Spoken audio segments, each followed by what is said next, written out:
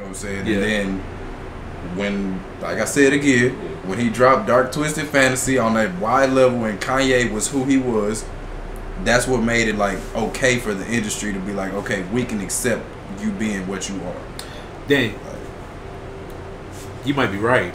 Cause who was on the last interview, he was talking about Pharrell when he dropped his album and everything. Yeah.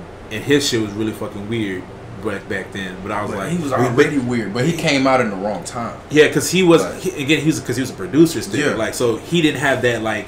Yeah, he didn't have that artistry. Yeah, he had like, because they knew he did. I don't even think people really knew they did. He did the bits. Wow, hold on. I didn't know. I don't know if people really knew he did the beats for Click. The Eclipses. Yeah, Eclipses. Yeah. No, they don't know that. All they know is cause I'm happy. Yeah. That's what the younger people know. NERD. Yeah. No idea. He started on that weird shit and like, but like, again, he wasn't on that level. Yeah. Kanye was on that platform. He was probably like around that time. He was probably the hottest rapper out. Like, cause that was after graduation. Yeah, and I feel like that was his last great song.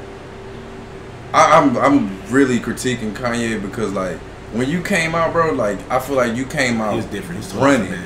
Like, and then like once you got the money and you got with the Kardashian curse happened, and you start being this fucking weirdo and start doing all this extra shit. Like, but like if Pharrell would have came out any time around now, he'll probably be one of the hottest artists out. Most definitely. Definitely. Just because of the way his beats are, the way he sets his songs up and all that stuff like that. He has a unique mind. That also. nigga was making music for this era. Yeah. Already. He was already been ahead of the curve. Bro, he was so far ahead. It's ridiculous.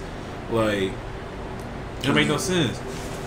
Because I only knew a couple people that was like actually out here like sporting vapes and ice creams and all that stuff like that. Even that shit was low key. Like it didn't start getting big until like I want to say like now. Cause they rock that shit. Yeah, now like it was a little bit like around 2010. Like when 2010 hit, that's when niggas was like, oh, I'm trying to get vape and ice cream shit. Because niggas was going from, you got to think about when rappers was gangster rappers. Everybody was in all black. Black forces, you know what I'm saying? You know, everybody rocking all black. You know, it's a gangster party. Yeah. And like now, it's like I can wear this fluorescent shirt with these loud shoes, and like it's cool. Yeah. You know what I'm saying? Like, whereas back then, you wore that shit to a party, everybody gonna be looking at you like either they capping on your ass or they beating your ass. Yeah. One or two. Like and subscribe below. Appreciate y'all.